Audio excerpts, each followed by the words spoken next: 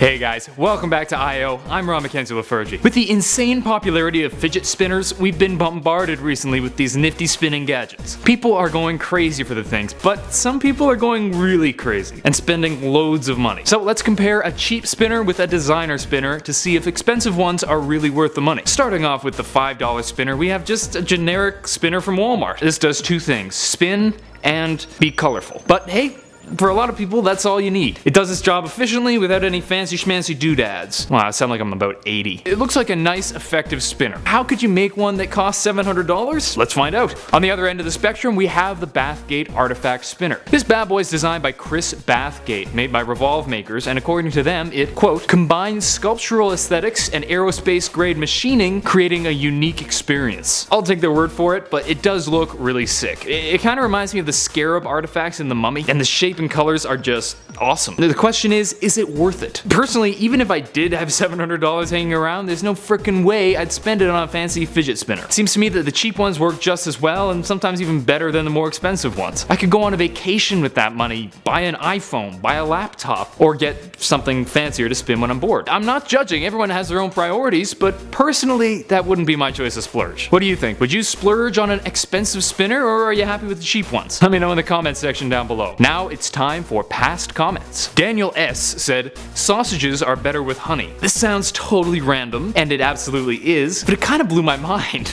I haven't had a chance to try that yet, but it actually sounds delicious. Definitely gonna try. Disciple of Yeshua said, 200 million years of evolution? Wow guy, you dumb. Believe that BS and you'll be in hell with that pastor. Can't even prove the theory of evolution. Okay, I'm pretty sure this person's joking. If not, please just Google evidence revolution and read about it. That's it for today. Hope you guys enjoyed, and if you did, smack that thumbs up button and subscribe to I.O. for more videos. Let me know in the comments what your ideal fidget spinner would be. Until next time, later taters.